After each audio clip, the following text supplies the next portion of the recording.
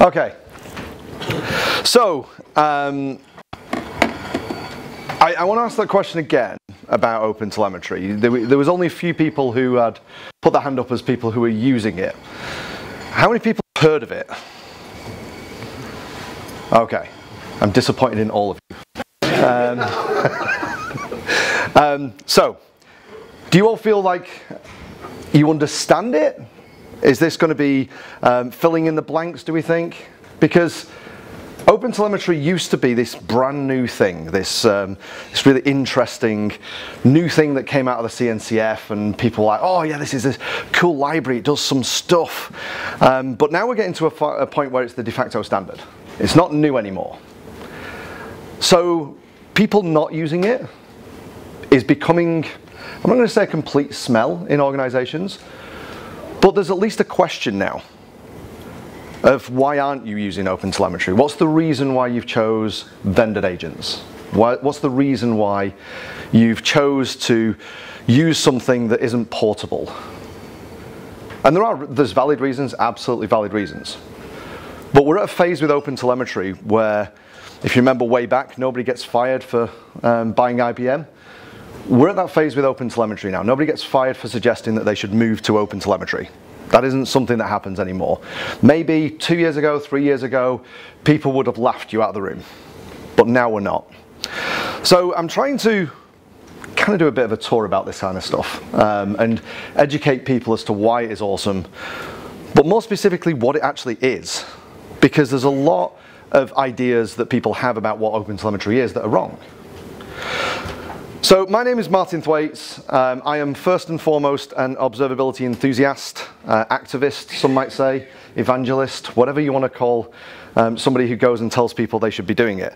I've been doing this for about 8 or 9 years now, talking about telemetry, talking about the ideas of how do we understand our production systems. But its real core, that's what we're trying to do when we talk about telemetry, when we talk about observability. It's about how do we understand what's happening in our production systems. I also work for a company called Honeycomb, who do a backend for OpenTelemetry that allows you to do various different things with your telemetry system. I'm not here to talk about Honeycomb. We're going to do, hopefully, a little bit of a demo.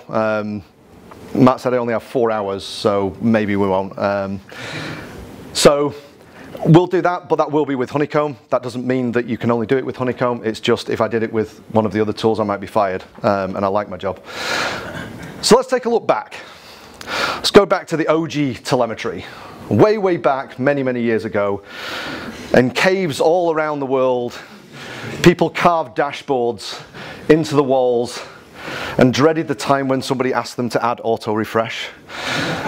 Oh, those were the days. I mean, I jest.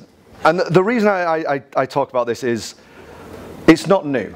Understanding production systems isn't new. We've been doing this since the dawn of putting things in production. We've been trying to understand what's going on. So, go forward to something a little bit more meaningful.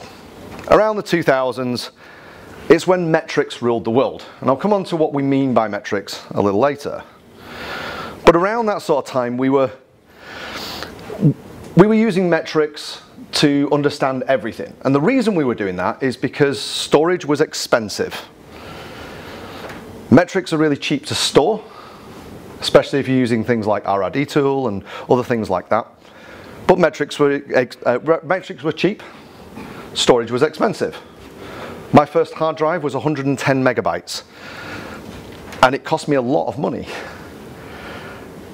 So we were using tools like this. Anybody recognize either of these tools? This isn't a drinking game. Cacti. I can't remember actually. Did I put Cacti? Yeah. So there's MRTG and Cacti. There was a load of other tools around the same sort of era. So you had Nagios. And I'm skipping over the tools like SNMP and the various different tools that came before it. But ultimately what we're talking about is lines, graphs, with numbers. That's all we're really talking about when we talk about metrics. Now fast forward a little bit further into 2010, and it's starting to get into the origins of what we now consider modern observability. In 2010, Facebook had a problem. Facebook was getting rather big. And they were hitting performance issues. And they were struggling to find them. Because at scale in those kind of systems, they don't fail in normal ways. They fail in weird and wonderful ways. And what they created was something called Scuba. Scuba was the idea of how do we build a system that allows us to be able to query any arbitrary context, to be able to graph anything, and then drill in and find out exactly what was going on. So we're not removing context like we did with metrics, that we're going really deep to be able to say, well, on a Tuesday, if this person is in France accessing Facebook, but they signed up when they're in the US, it runs slower than normal. Why is that? Because if you've built metrics and a dashboard for that, then go you. You have a level of clairvoyance that most people don't. So what they did is they built Scuba. It was this idea of putting arbitrary events, what they called arbitrarily wide events, into an in-memory store and allow people to query it. The reason why that worked is they had this thing called the infinite money cheat button. And they just bought more servers, put more RAM in them, and put more things on there. Most humans can't do that. So that was something that was only in Facebook. Nobody else was doing that kind of analysis. Not even Google was doing that at that time. So let's go a little bit further forward to 2012, 2013, 2014, all the time, that sort of era. And this is where we talk about time series databases, TSDBs. And we talk about logs. And that's what we were using back then. It was the dawn of things like Prometheus and Influx, all around that sort of era, which had two different ideas around how we use metrics. Influx was a push model, so that you can take your metrics data and push it into an Influx instance. Prometheus, and back then Prometheus Gateway didn't exist, so it was 100% scrapable. So Prometheus, you'd have an instance and it would go and gather all of your telemetry data. Two competing ideas, but ultimately it was the same thing. They were taking aggregate information with low cardinality fields and storing those at scale. That was when we did metrics. And then we had this guy, which is my favorite logo ever, because it does exactly what it says on the tin. You stash your logs somewhere so that something else can then query them. So the logo is a log with a mustache. I think we've lost our whimsy in DevOps, in IT in general. Everything's gone too corporate. And if you want the anti of that, come and get some stickers off me later, because we don't do normal stickers at Honeycomb. But we had this idea of just store all the logs, and then we'd use something called Kibana or Kibana, depending on how posh you are, to then view them. And this became a little bit of a game changer for people, because now all of a sudden we can actually drill into these logs at scale. We were using a system that was built for search, and using it for analytics data to be able to query these things at scale. And that became a kind of theme. Where OpenTelemetry is now, the ELK stack was back then. Where everybody was like, yeah, well, I need to stand up an ELK stack, which is Elasticsearch, Logstash, and Kibana. And that was just the norm. Then we get into 2017, which is really the year that observability became more synonymous in the industry, but a lot of other things happened. Now at that point we were talking about something called distributed tracing. And there were two tools out there at the time, OpenTracing and OpenCensus. And like with most open source projects, they had their own ideas. Distributed tracing is the idea of how do we understand how a trace correlates across two disparate systems, process boundaries. So you might have a trace of things, a waterfall of things from one system that was triggered by a waterfall of things from another system. And how do we then pull those two together to make one distributed trace, a trace that exists across a distributed system? We do that using something called propagation. There were two competing standards for propagation, B3, W3C, and around that time, the W3C came up with a standard called trace context. And that gradually got adoption. It's still in the recommended state because W3C are, well, they take a while. Like the civil service doing a project.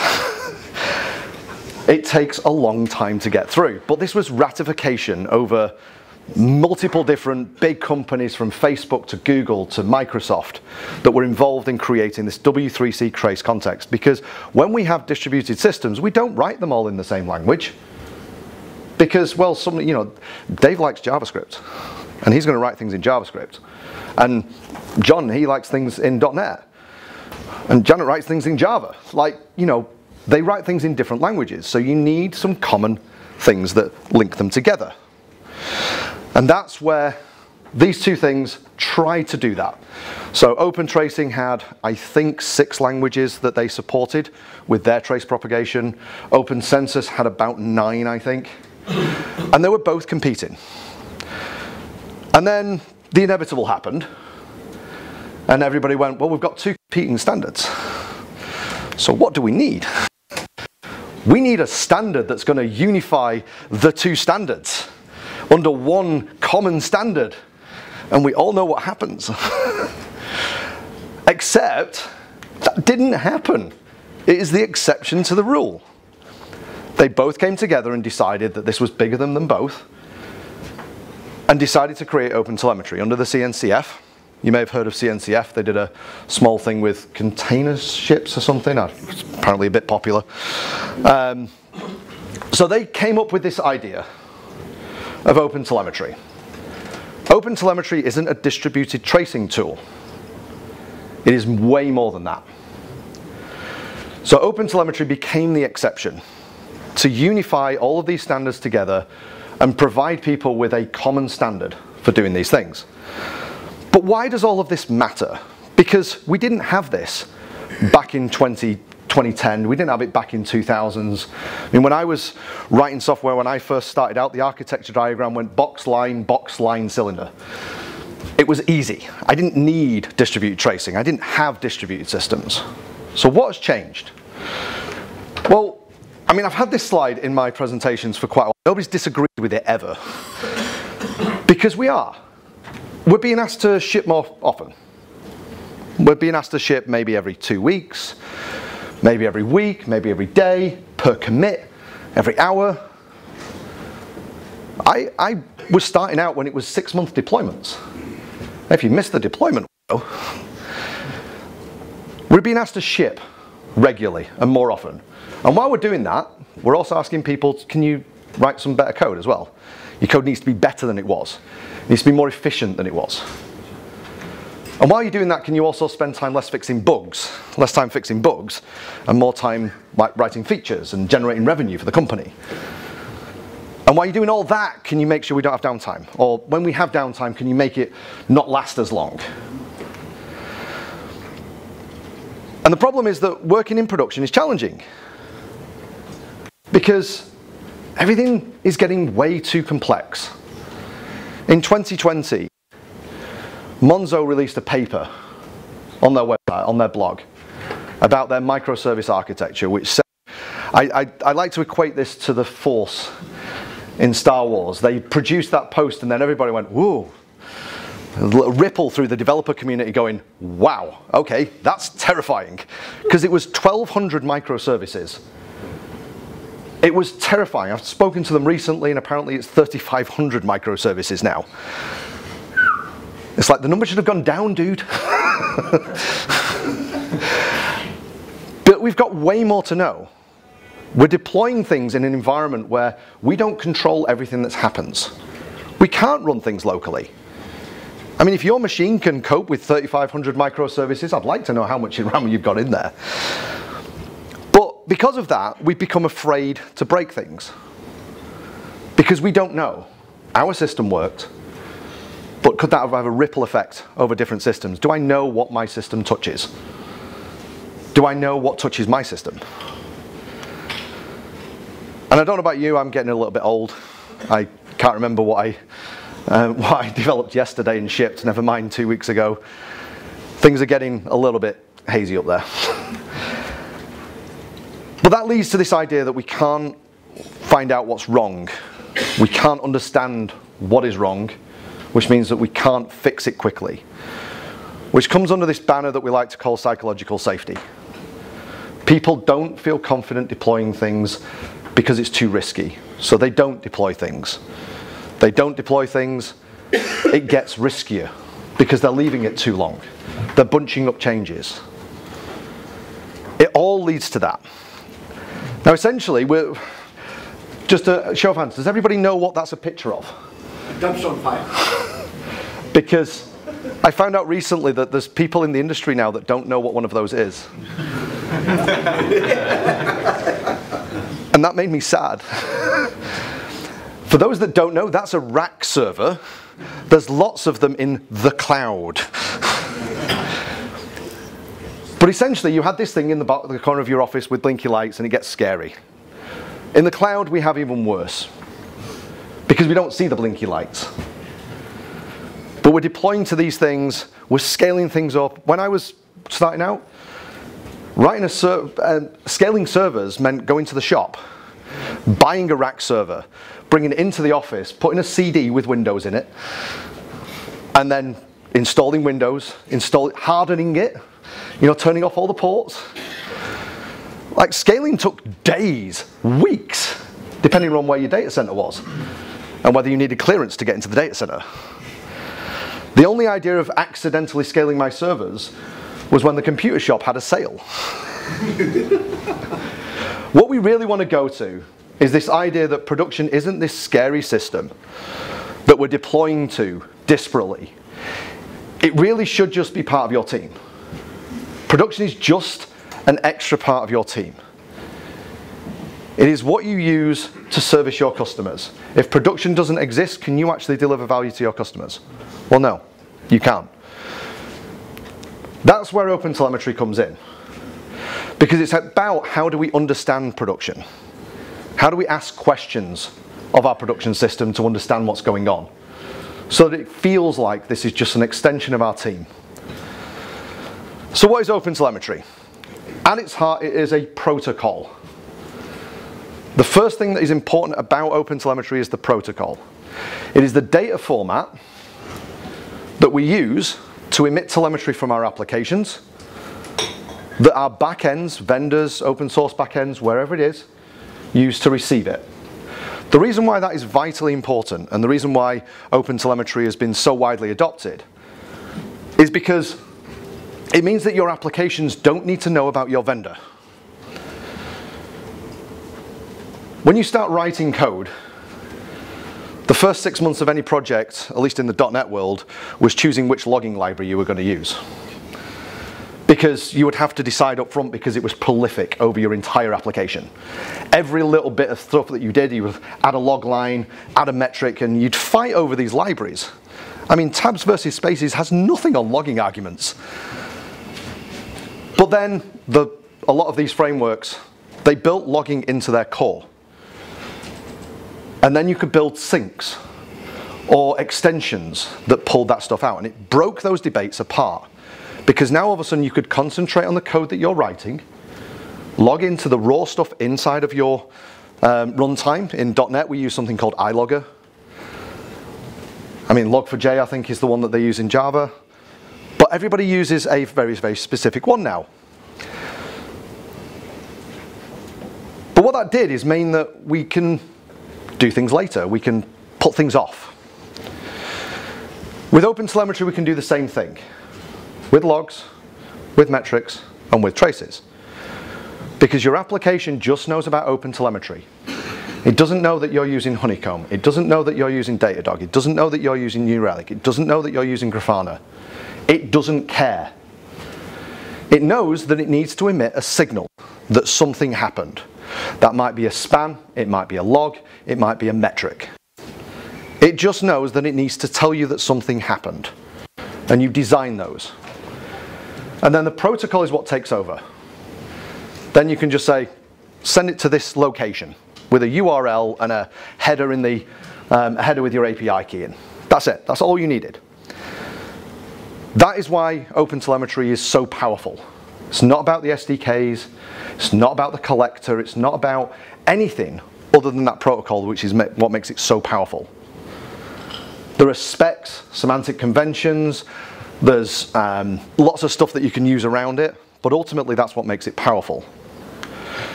They do produce as well, or we produce, SDKs for 11 different languages. There are languages that aren't officially supported. I found out somebody came to me today and said, "Do you support Julia?" I'm like, okay. I don't know what Julia is, but let's find out. So they actually had gone and built an SDK for Julia. So we build SDKs, and SDKs are what allow us in our code to emit OTLP data, OpenTelemetry protocol data. Again, you don't need to know where you're going to send it. You don't need to know how you're going to use it. You just need to know that this is a thing that's important in your code and you emit it. There are currently 5 signals. Notice how I have not so far used the word pillar, because there are no pillars. There are no pillars in observability. There are no pillars in OpenTelemetry. Pillars is a concept that big logging vendors came up with around 2017 to say that they were observability, because observability means a lot more than them. There are 5 signals that are in progress at the moment. Tracing, where OpenTelemetry comes from, the combination of OpenCensus and OpenTracing, that's why that's the first one that was made stable. Metrics is stable across all of the languages as well now. Logging is mostly stable because we use something called a log bridge, which means you can use your native logging libraries in your code, whether that's Log4j, Serilog. You can use whatever logging library you use in Go, I don't know. But you can use those and they pump into OpenTelemetry, which means they pump out OTLP data. You don't need to change anything for those. Profiles, the protocol is what's stable right now. Profiles is low-level continuous profiling data of low-level kernel calls and things like that. That one right now is stable at the protocol level, so we know what the protocol is going to look like. And what that does is allow vendors and backends and open source backends to commit to a data format. What we haven't done is built the specs for it in OpenTelemetry. So we don't know what the SDKs look like, we don't know what needs to be built there. It is, however, the protocol is stable. RUM, which is the bad RUM, not the good RUM. That one means real user monitoring, not the good one. That one, we're in the design phases of working out what that signal is. All of these are telemetry signals. OpenTelemetry is this banner over different telemetry signals with those core concepts. Pull out the protocol, separate the backends from that protocol. Now it sounds scary from a vendor perspective, because if the protocol is, if the applications don't know, if the machines don't know, they don't have to install one of my agents on their server, they can move to any other vendor in a heartbeat.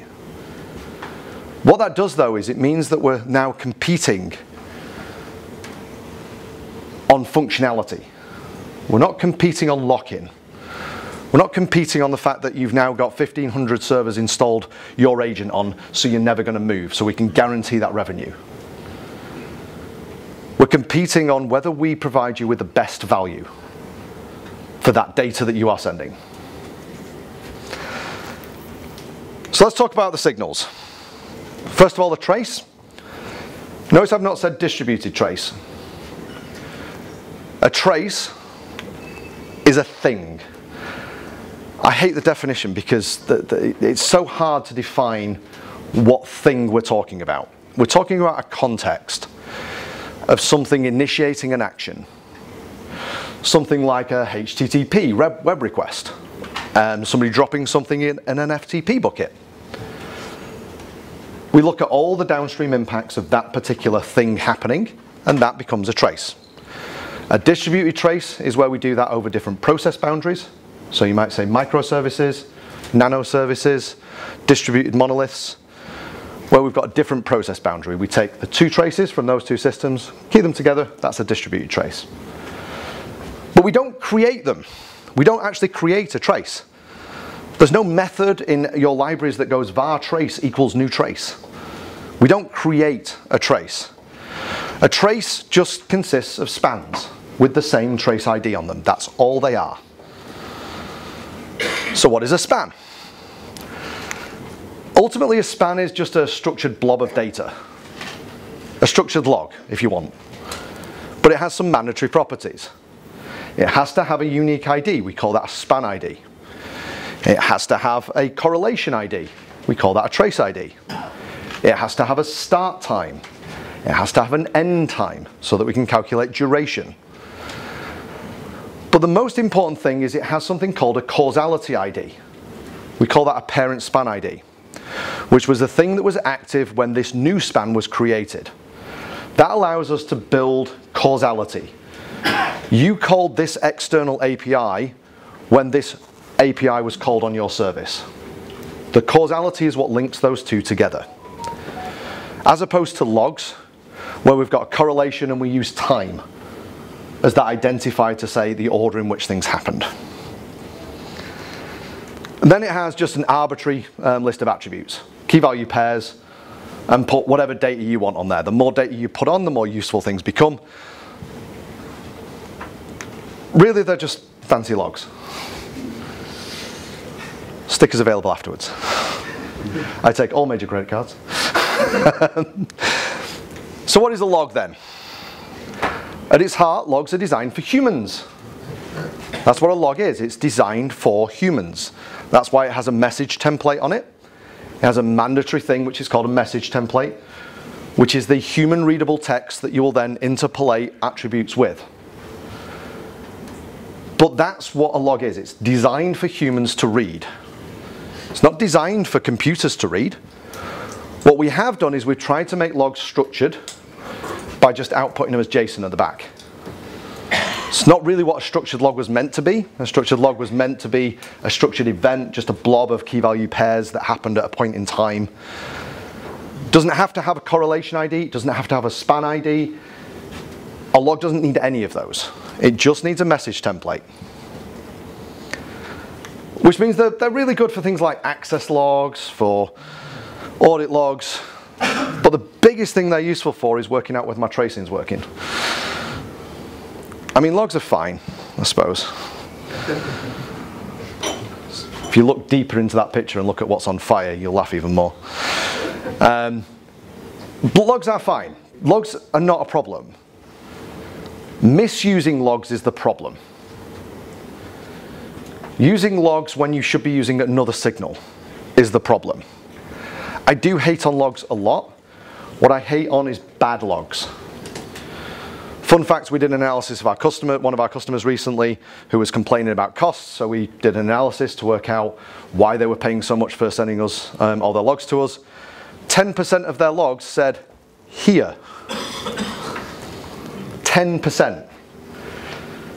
Because they're not designed for production observability. That wasn't what they were being designed for. They were being designed for their local stuff. They'd say, here, so they could see it in their log output.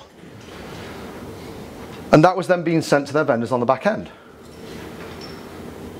They're not designed for production observability. If you design your logs for production observability, if you make them wide, add tons of context onto them, logs are great. But this is the reason why we don't talk about pillars in OpenTelemetry and observability. Because if you can get the answer to all of your questions from one of these signals, you don't need the others. If you can get it all from metrics, just use metrics. It's the cheapest way. So what do we mean by metric? So metrics are two things. We have a big M metric and a little m metric. A little m metric is something we measure. It's not new, this is language. Little m metrics are things that we measure, KPIs. They generally mean things that we graph or visualize. Big M metrics are time series aggregates, where we take and aggregate a lot of things over a period of time, like 10, 15, 20 seconds, and we reduce it down to one data point with a series of labels that identify it. So we might say we're going to measure the latency, how long it takes a request to fire back to a user. we'll add some labels to that metric. Maybe it's the verb. Enthusiast rock in a corner and say, please stop. I think the server actually verbalizes that for you. But that's not a slight on metrics. It's not what they're built for. They're not built for high cardinality data. They're built for low cardinality data, for long-term storage, because they're cheap to store. If you can get away with just doing that, just use metrics. They're the cheapest form of telemetry. Unfortunately, they don't generally give you the why. They'll tell you the when. This API endpoint is running slow. They won't tell you why though.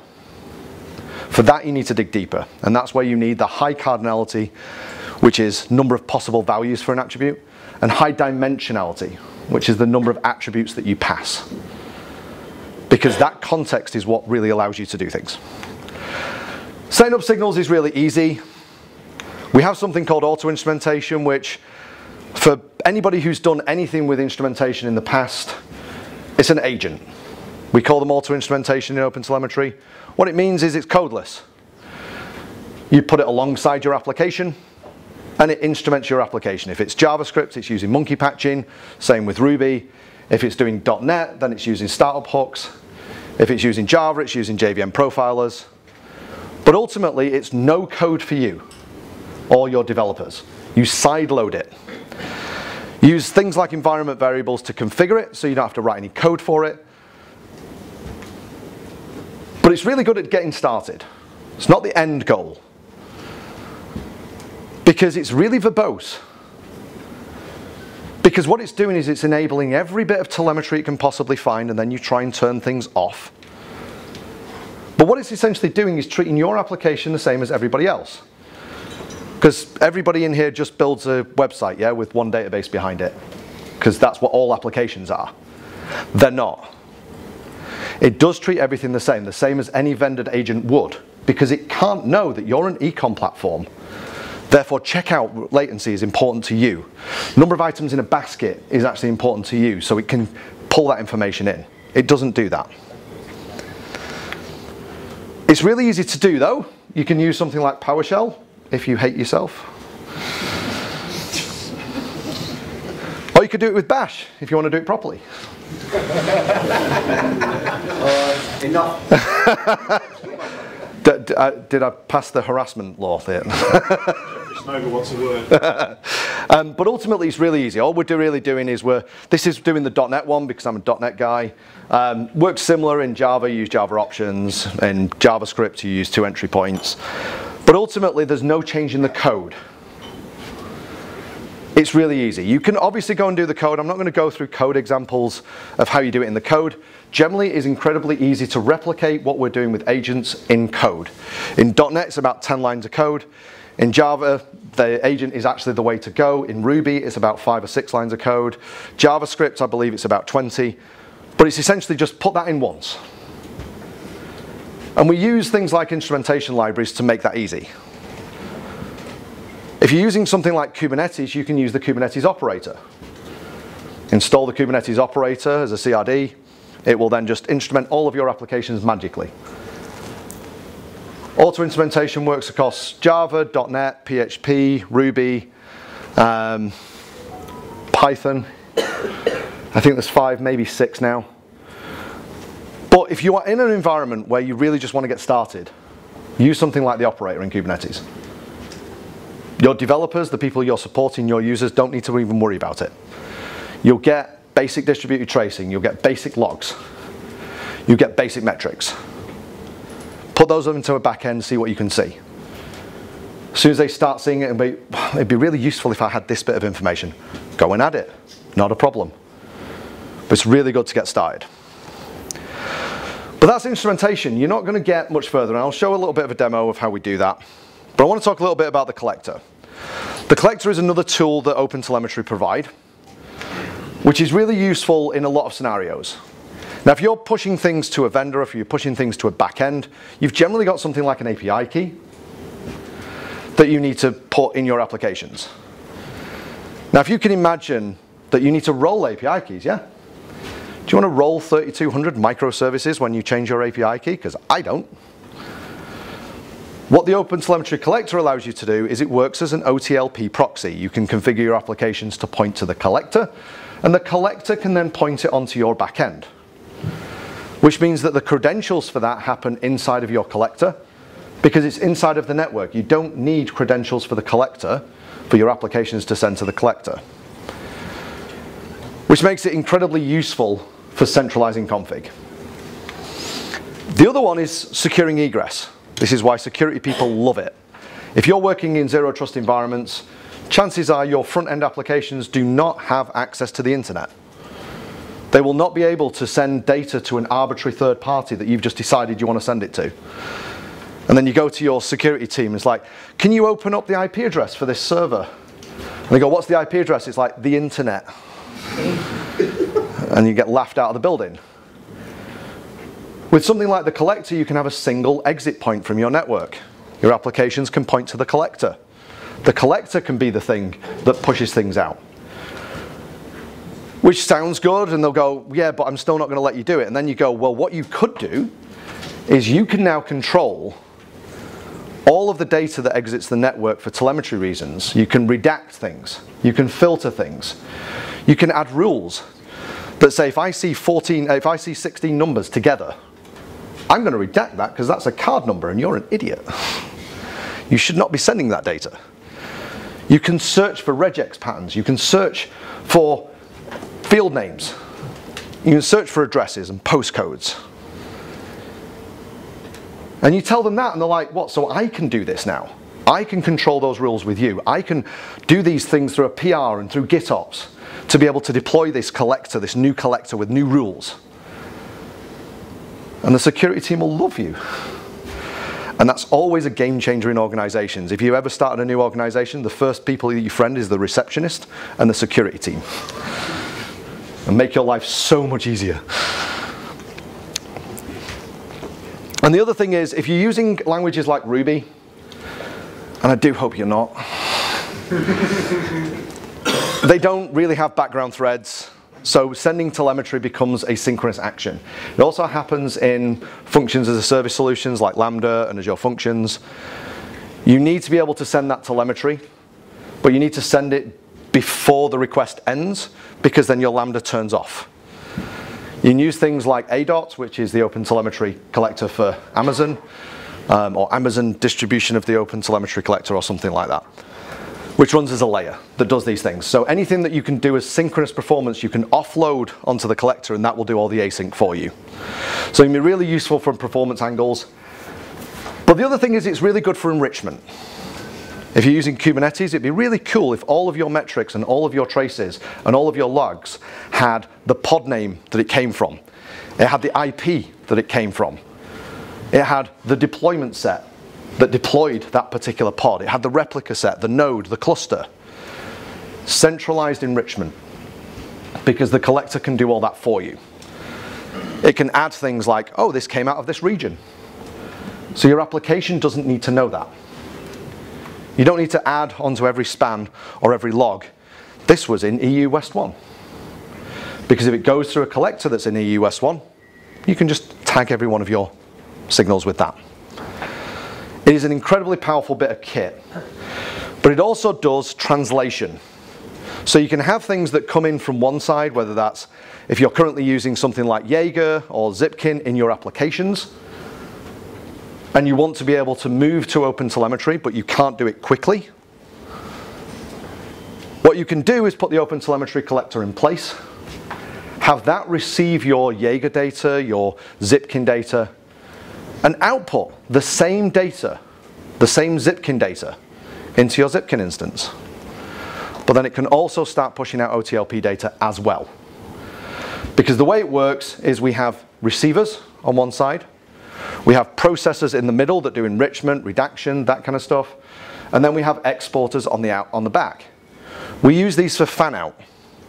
What that means is you can get one signal in on the receiver and send that same signal data out to 2 exporters, or 3 exporters, or 10 exporters.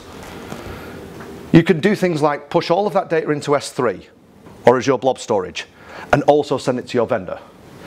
You can do things like, I'm going to send it to my seam analysis tool But I'm also going to send it to a production debugging tool as well. And you can say that I'm going to send this to a third party for production debugging, so I'm going to redact all the data first. But the stuff I send into S3 I don't need to redact because that's inside of my zone. It's inside of my zone of control, therefore I don't need to. I only have 4 hours, so I can't talk about that completely. But there's various different ways that you can deploy it. There's a temptation, a lot of the time, to use a direct mode. So from your application and the SDKs in your application, you push the data straight to your backend, whether that's a vendor or something that's hosted locally. My advice is never do that, purely because you will at some point want to use the collector. I guarantee it, in production you will have a use case for it. The collector is just a container. If you're using Kubernetes, there's established deployment patterns for it, there's Helm charts for it, it's easy. If you're using a cloud platform, deploy it in as your container apps. Deploy it in Fargate. It's easy, but send all your data through it. You will thank yourself later when you need to redact data, when you need to enrich it. The more advanced scenarios come when we get to fanning out and load balancing, because the collector itself is stateless. You should be able to fan out as much as you possibly can, and they just receive all of that data, logs, metrics, traces. It'll soon be accepting profiles. The work's ongoing for that, but it will just be a proxy. And my slides are out of order, so there we go. Right. Sampling. I talked about the cost crisis in observability right now, where certain vendors, not naming any names, see custom metrics as a revenue stream. And custom metrics are the idea of how many individual data series am I going to give you for free, and then how much am I going to charge you for them. So when you do metrics, what you'll do is you'll say, like I say, verb, root, then maybe you'll say the host name, because you want to know which host served that, because maybe one host is running slow. You can very quickly get up to thousands and thousands of custom metrics. And then they turn up and ask for your first, second, and third born, because that's a lot of money. The way that we get around this is using sampling. Sampling is not a new concept. The best example I've used for sampling is if you think about election exit polls. We don't go and ask every single person in the entire country who they voted for, because that wouldn't work. What we do is we take a sample set. We try to make that a representative sample by going into different locations, choosing different people from different backgrounds, from different areas. We use sampling in everything that we do. In telemetry terms, we use sampling when we talk about logs and we talk about traces. We don't sample metrics because they're already sampled data. We've already removed the context and added one number. We've already sampled it. With logs and with traces, we sample by keeping the entire correlation or not. We either sample the entire distributed trace or we get rid of the entire distributed trace. We do that by making decisions on various different characteristics. There's two ways of doing it. Head sampling, the most efficient way of doing things. It happens when your request comes in. OpenTelemetry has propagators and samplers that do this inside of your SDKs that allow you to make decisions. So you can say, I'm going to sample, say it's a bot, say you're looking at the user agent because it's a web request. You'll say, I'm going to sample the bots at 1 in 1 million. I don't really care about that data, it's not hugely important to me. But I'm going to sample my home page at 1 in 20. I'm going to keep 1, discard 19. The issue with this is that you don't know whether that trace is actually going to be interesting. You don't know whether that log correlation is going to be interesting, because you don't know whether it's going to error. You've already decided at that point that you're going to discard all the information. You don't know whether it's going to be an error. That's where the tail sampling happens, which is in the collector. But ultimately what this is doing is allowing us to retain context. The goal of this is to reduce our storage, reduce our ingest or egress, depending on whether that's an internal platform or external. That's ultimately what we're trying to do. By doing that, we also make querying faster. And the advantage of making querying faster is we ask more questions. We ask more questions, then we get answers quick. We get more answers. We get more answers, we find the bug quicker. So everything should be quick, and that's where doing sampling can work really well. So with head sampling, we do that. We make that decision as the web request comes in. I'm using activity there, that's the .NET term for span. But before the span is created, it's incredibly efficient, just like metrics, because it allows us to be able to reduce the process overhead, because all the way down the stack now, we're not creating spans, we're not creating any data. But we only have access to a very limited set. If somebody's put something in an S3 bucket and we're triggering off the back of an S3 bucket, that's our context. All we've really got is the key from the S3 bucket. Maybe the metadata of the file that triggered it. Is that enough for us to know whether we should keep or discard this trace? Or this log correlation? Probably not. The alternative is if we use tail sampling in the collector. The collector runs as a central point. What we do is, after we receive the first span, we wait 20, 30 seconds for all of the rest of the spans or all the rest of the logs to come in. It runs as part of the collector, but it has access to all of the span data for that trace. All of it. It has access to all of the spans in that trace.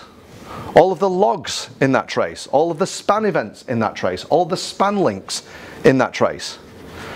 Which means the decisions that you can make range from this trace was slow, this trace was for an individual user.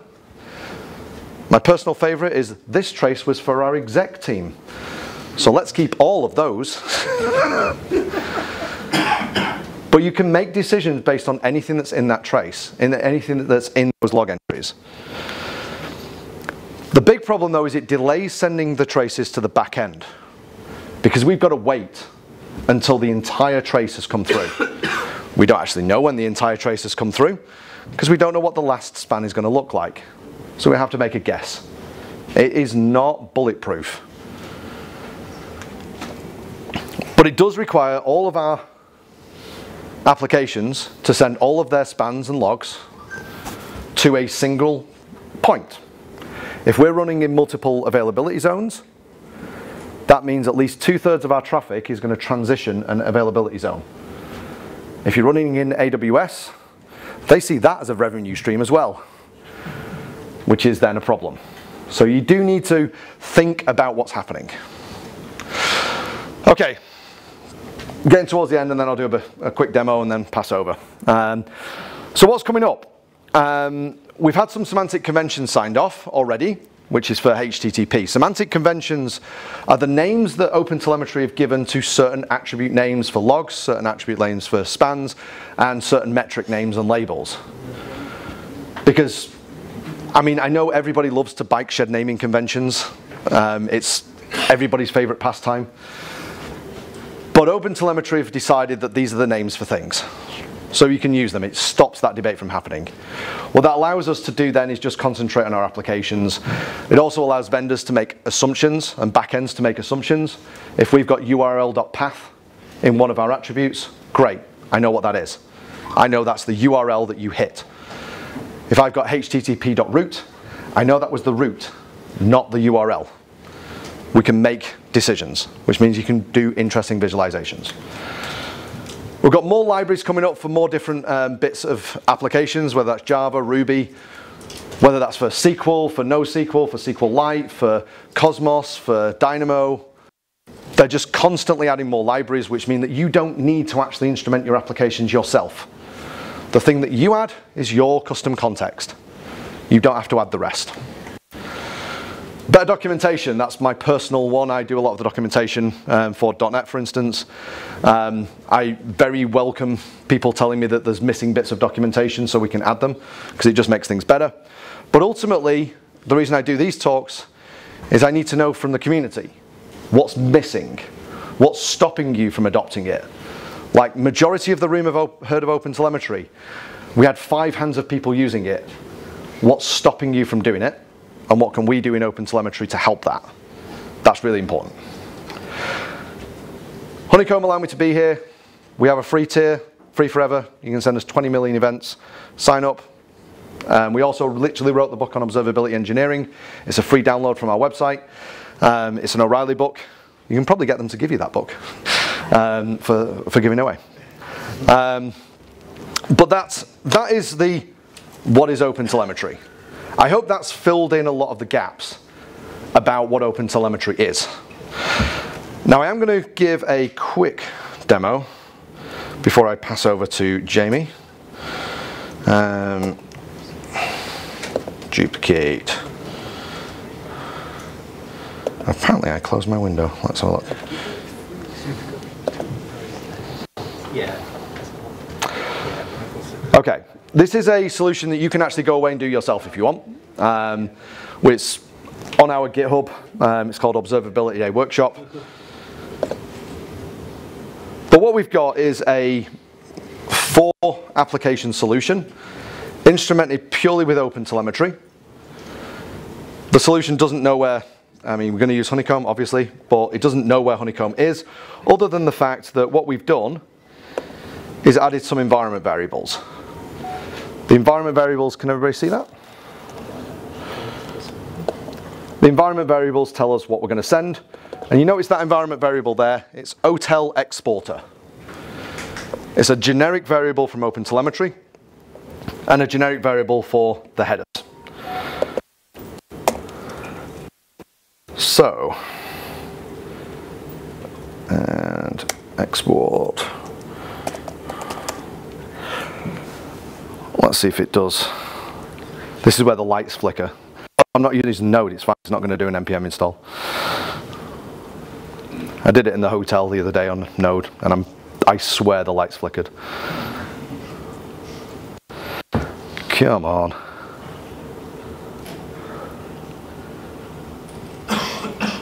Who else is downloading Dockers?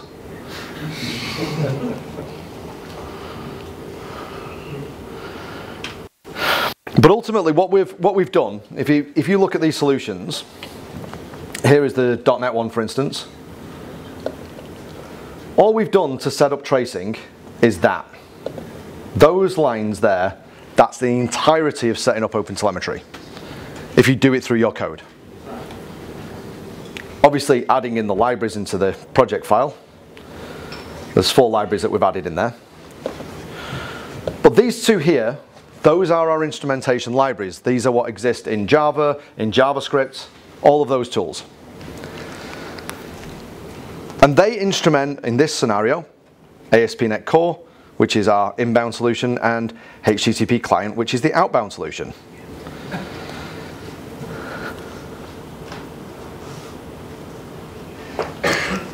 If we're doing this in Node,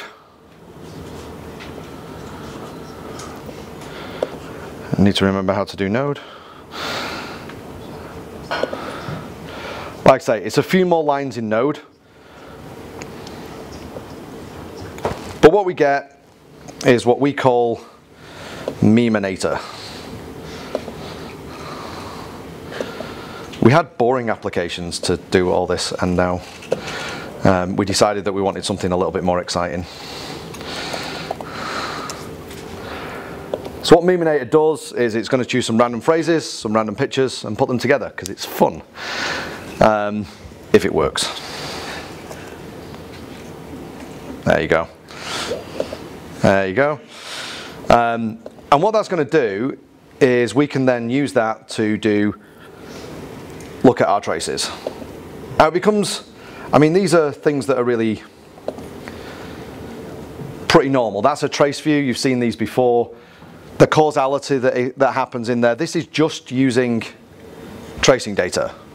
You can do this with logs, and there's metrics in there as well, but this is just the tracing data. That does mean that we can do some interesting things with that data though,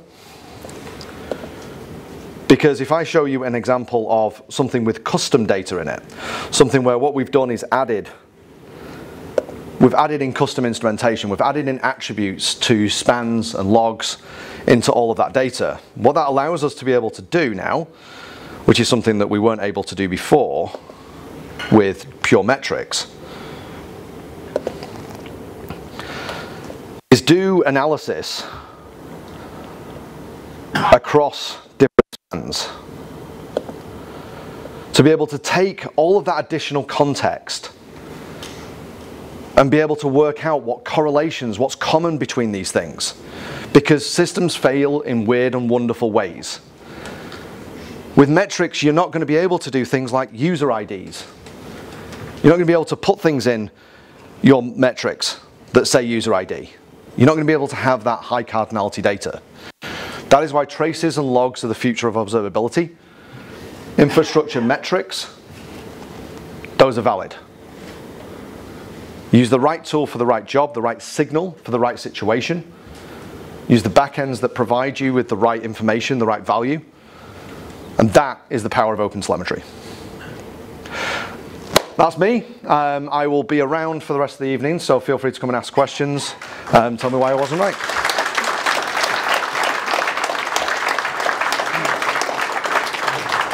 Super stuff, Martin. Thank you so much. Okay, so well, my head is absolutely full. I don't know about anybody else's, and maybe you've got something else that's full. So let's have a brief comfort break. Jamie, I know I said we were going to go straight into yours, but let's have a brief comfort break. So literally just like 4.5 minutes. I think there's some water outside as well if you want to get some refreshments, and then we'll get a second show on the road. Thank you.